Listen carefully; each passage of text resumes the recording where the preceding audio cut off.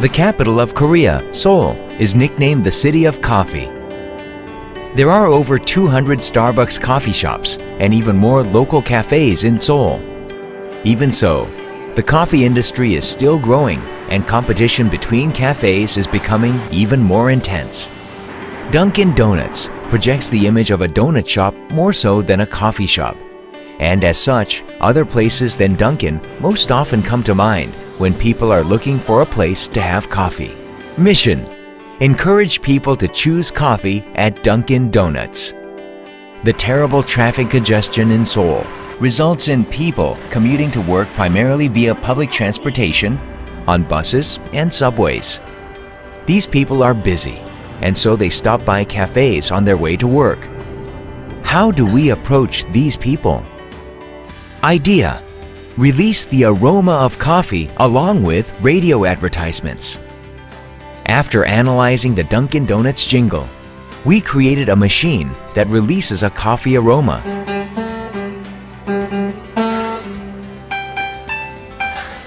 The machine is triggered only by the sound of the Dunkin Donuts jingle.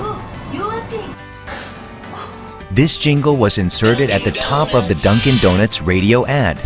When a Dunkin Donuts ad plays on the radio, a coffee aroma is simultaneously released. Those who noticed the aroma while listening to the ad exhibited some surprised responses. Through positioning, when they exit at their bus stop, they see the Dunkin Donuts shop in front. Dunkin Donuts. 오빠 것도 사왔어. 와, 근데 어디 커피야? 향이 참 좋다. 바로 요 앞에 있는 던킨. 던킨 커피가 이번에 내리는 당신을 기다립니다. They are much more inclined to make their stop at Dunkin. Results: more than 350,000 people experienced the ad during the campaign. Visitors increased 16%.